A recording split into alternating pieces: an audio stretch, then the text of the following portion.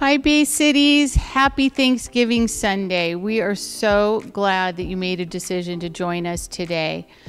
We wanted to let you know that if you are in need of prayer, please visit our website at baycitieslameda.com/pray and submit your request there, and we will take it and hand it over to our prayer team and get you on our prayer list. If you are interested in giving to our church, we advise you to visit our website at baycitieslameda.com/giving, and instructions will be there. We do have 3 ways to give, either online, by mail, or by texting. And we are so happy that you were able to join us today. Let's worship together.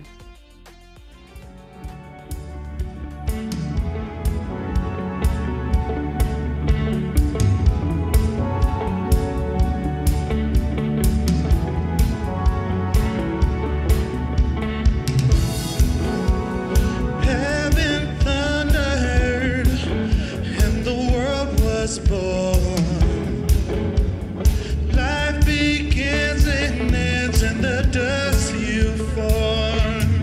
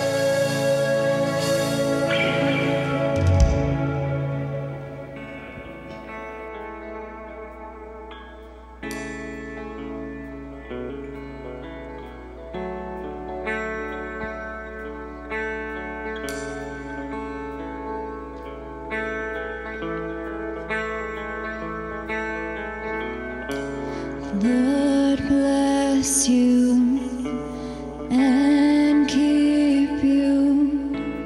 Make his face shine upon you. Be gracious to you.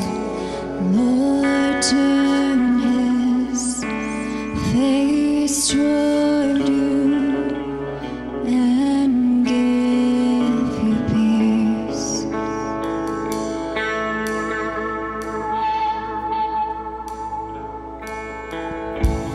Lord bless you and keep you. Make his face shine upon you. Be gracious to you. Lord turn his face toward you and give you peace.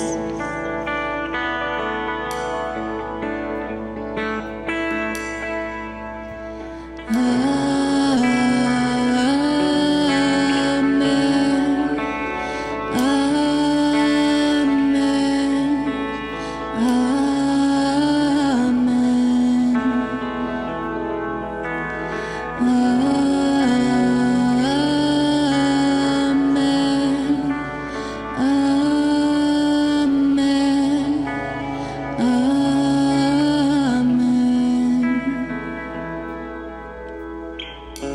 The Lord bless you and keep you.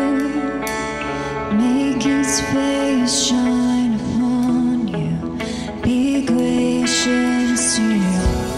Lord turn his face toward you and give you peace.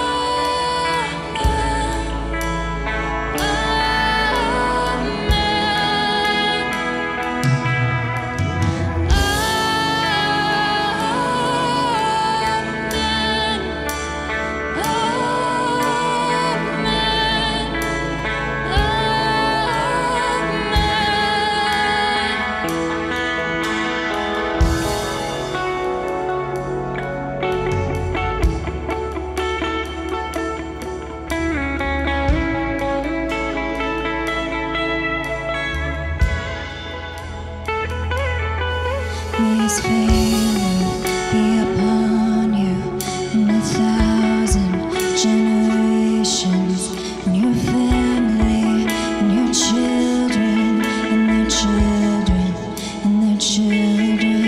May his favor be upon you in 1,000 generations, and your family, and their children, and their children, and their children.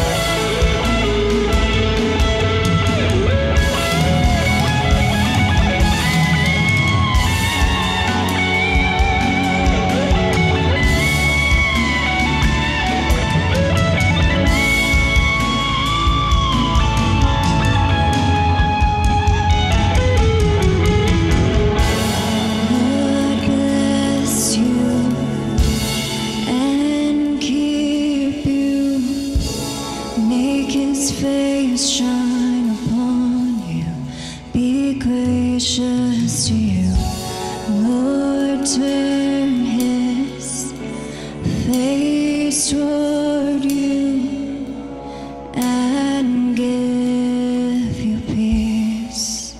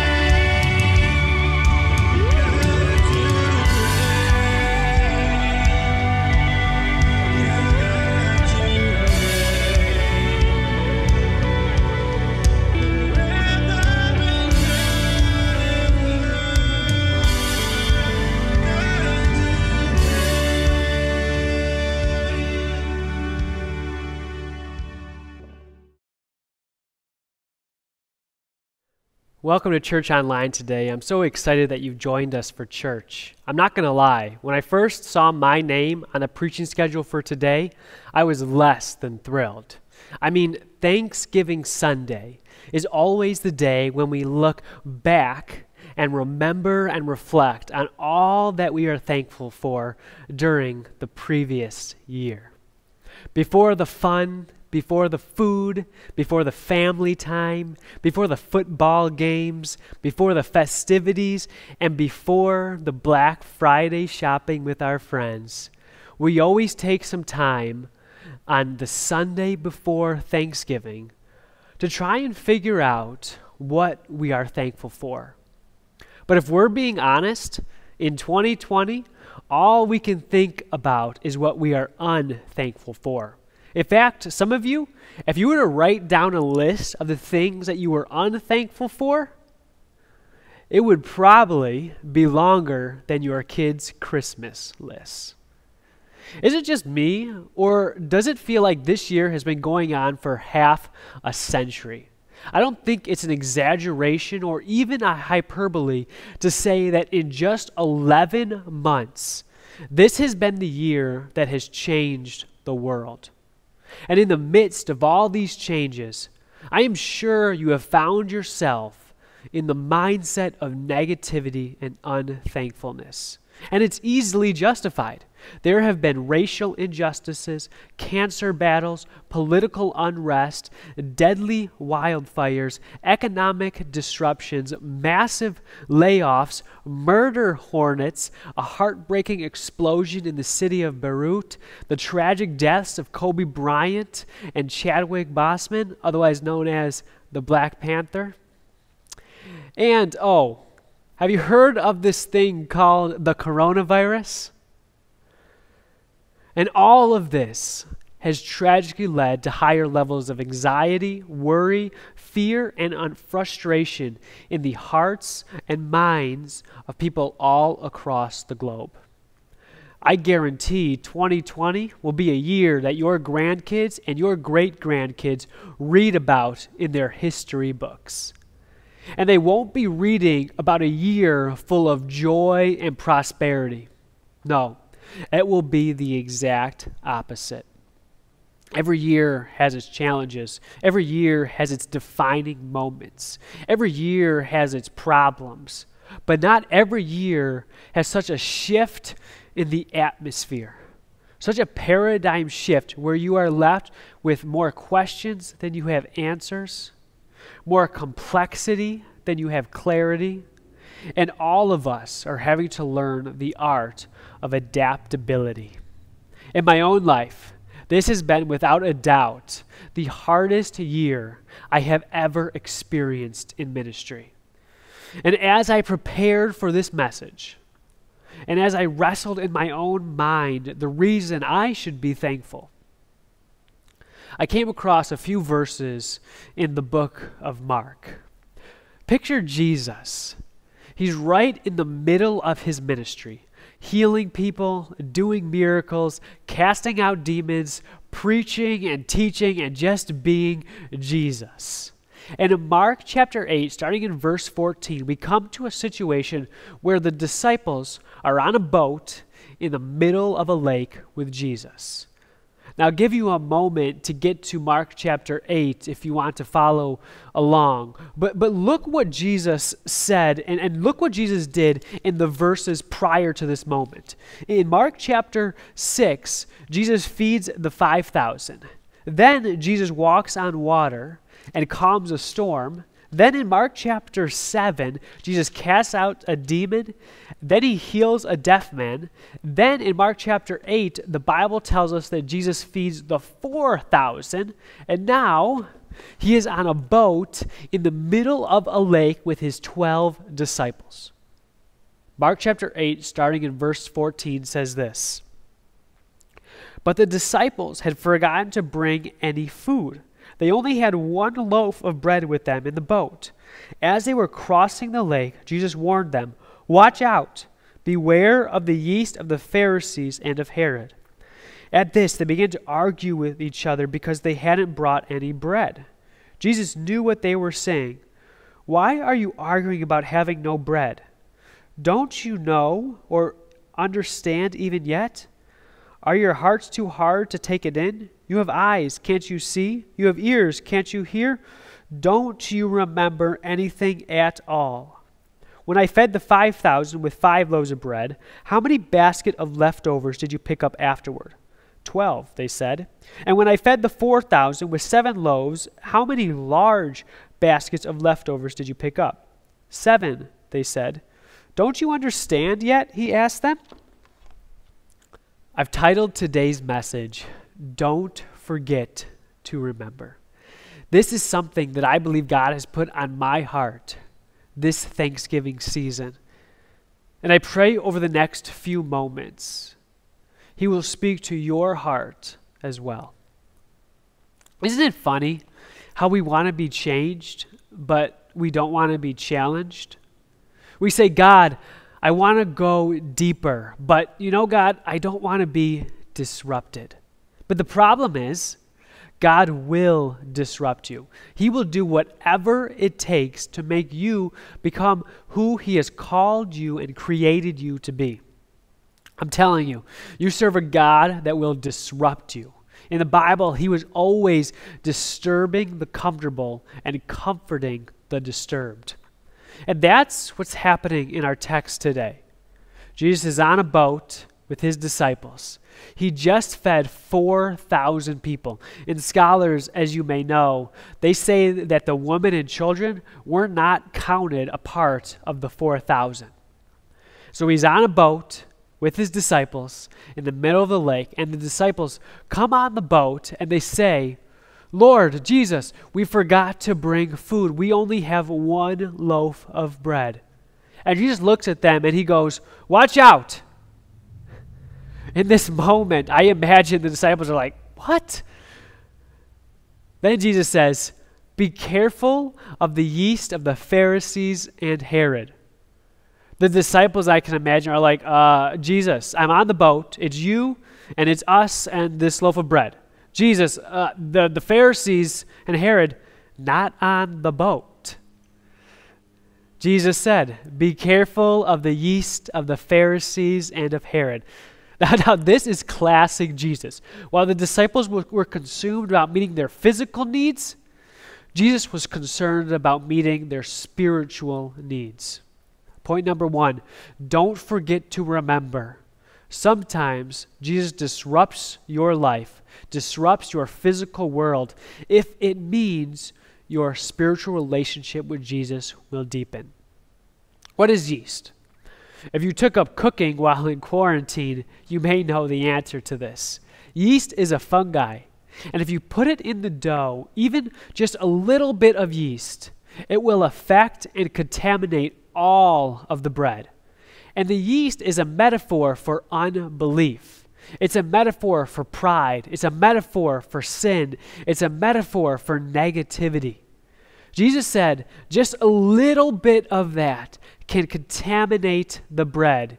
He says, beware or watch out of the yeast of the Pharisees and Herod. Jesus is saying, don't start mixing that fungi in me, the bread of life, because I am the only one that can transform your soul. I am the only one that can change your life. Just a little bit of negativity in your life can make your whole life negative. Just a little bit of pride and hypocrisy in your life can consume your whole life. Because we all know sin is like a snowball. The longer it goes on, the larger it gets until a collision happens and your life is left with nothing and a lot of pain and hitting rock bottom. I love how the Bible transcends time and it meets us where we are physically at right now. And the disciples, after they heard this, and after they heard Jesus say all this, they were still confused. They were like, wait a minute. I know what he's talking about. Peter, you should have brought more bread. Like, Vons was right there when we left the lake. And Jesus is like, no. I'm not talking about this physical bread. I'm talking about spiritual bread. I'm not talking about this physical loaf of bread, but okay. Since you want to talk about this physical loaf of bread, okay, disciples, let's go deeper and let's talk about this physical loaf of bread. You're worried about having one piece of bread when there's 12 of you on the boat, right? And then Jesus said, when we fed the 5,000, how many loaves did you have? 5. And how much leftovers were there? 12 baskets full. Then he said, when we fed the 4,000, how many loaves did you have?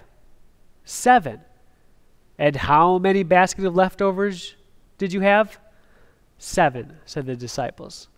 Okay, I think Jesus says, I think we're good if we only got one loaf of bread because I am on the boat with you. Therefore, it's going to be all right. The disciples had completely forgotten that what Jesus had literally just done. Now, I don't know about you, but I grew up in the church, and the story of Jesus feeding the 5,000 might be tied for the most popular Sunday school lesson of all time. But how many of us knew that just 2 chapters later, Jesus would do it again? The feeding of the 5,000 and then the feeding of the 4,000. It should speak to us today because it lets me know that God did a miraculous work once and then he turned around a few months later and he did it again. I believe that's good news for somebody today. That if God did something miraculous once, how many of you know he has the power to do it again? That if God healed you once, he can heal you again. That if God opened a door once, he can open a door again. He can do it again. Please do not let this pandemic make you nervous and question the power of your God. Because if he did it once, he can do it again. Some of you need to rehearse the history of all the things that God has brought you from and all the things that he's done. And it's your history with God that should give you strength and faith for what you are facing right now.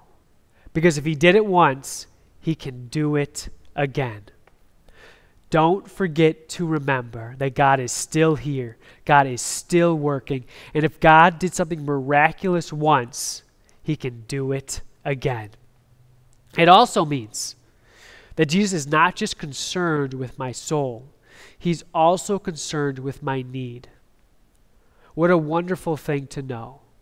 That Jesus is not just concerned with the condition of my soul, he's also concerned about my circumstance. What you're facing, what you're going through, you need to know this Thanksgiving that Jesus is concerned about it. Can I tell you something? If it matters to you, it matters to God. Actually, scratch that. If it matters to you, it matters more to God because he is concerned about the condition of your soul. But he's also concerned about your circumstance. He's concerned about the bills you're trying to figure out how you're going to pay. He's concerned about your anxiety. He's concerned about your depression. He cares about your soul. And he cares about your need. Look at Jesus, who has the power to captivate thousands of people. Thousands of people who needed physical food, not just spiritual food. Don't forget to remember, God is specifically concerned about your current circumstance. You may think he doesn't care about your need to provide dinner for your family, but he does. And as we close, as I looked at both of these miracles, the feeding of the 5,000 and the feeding of the 4,000, I found it really interesting that in both miracles, the disciples were asking the wrong questions. They were worried about what they did not have. Worry is often the byproduct of asking the wrong questions. They looked out and they said, how can we get enough money to buy bread for all these people? They looked out and they also said, how can we even find bread in this desolate place? Wrong questions. And worry is the byproduct of asking the wrong questions. I wonder if the reason you are worried and the reason you are unthankful is because you're asking the wrong questions. What if there's another lockdown? What if the kids can't go back to school and I gotta be a homeschool teacher forever? What if I get COVID-19? What am I gonna do about these bills?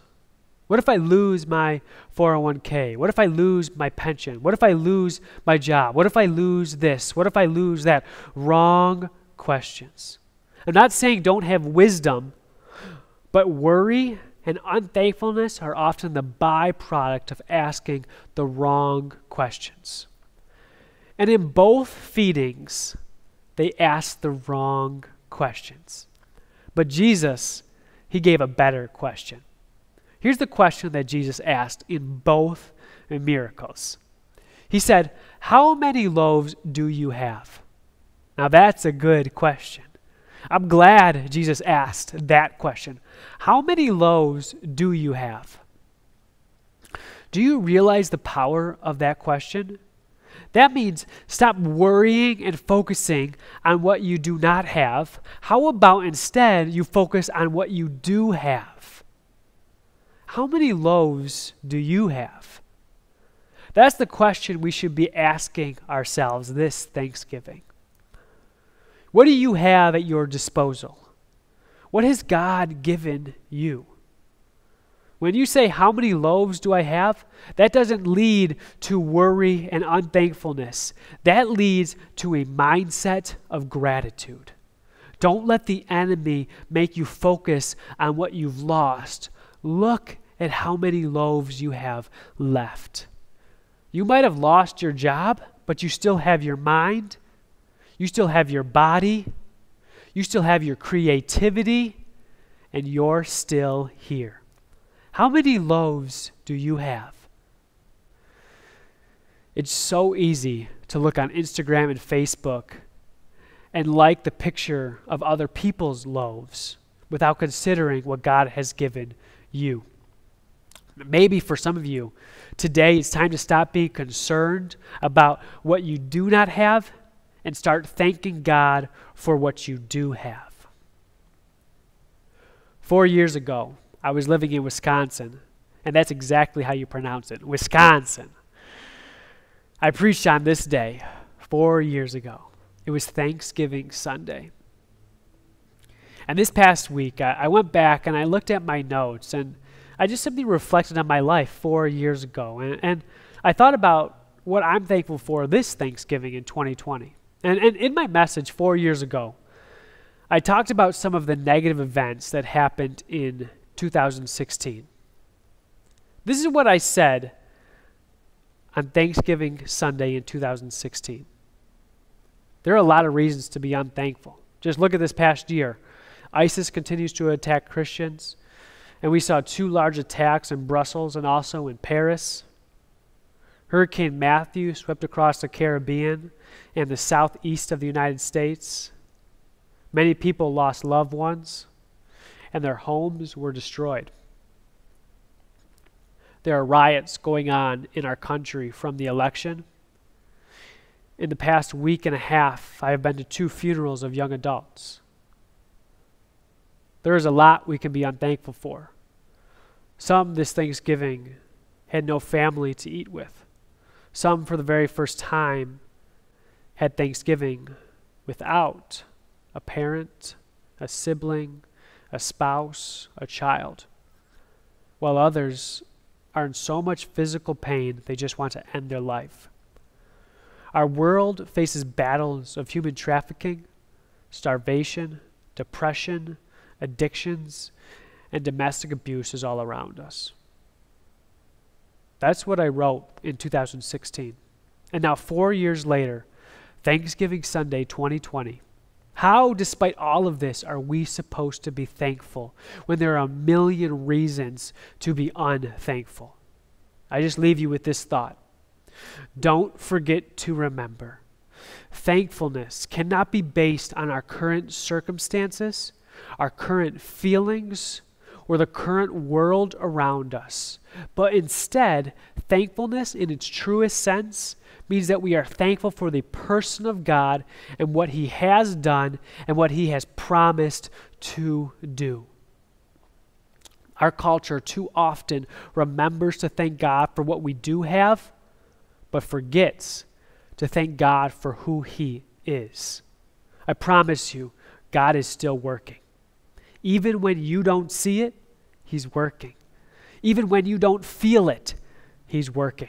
God is still in control. He has a plan and he has a purpose, and there is purpose in your pain. And I promise you, God will work all things out for the good of those who love him and are called according to his purpose.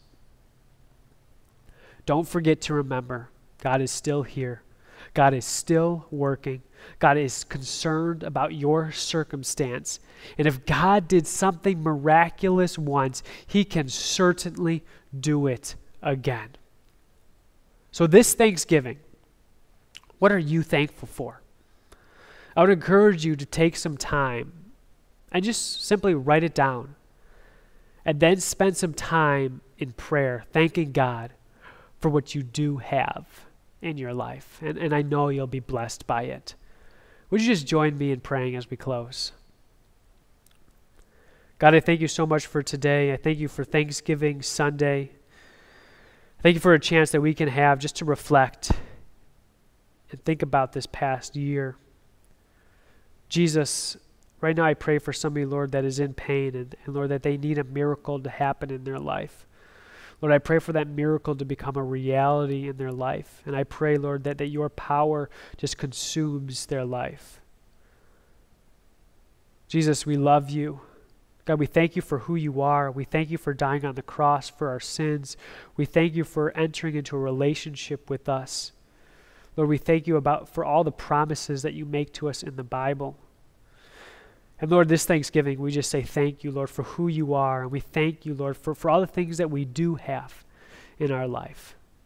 And God, we pray as we enter into this Thanksgiving and this Christmas season in the weeks ahead, Lord, may you just consume our life and may you allow our relationship to grow deeper to you, maybe than ever before. In your name we pray. Amen. Amen. Thank you guys so much for joining us for church today. On behalf of our staff, we just want to wish you a very happy Thanksgiving.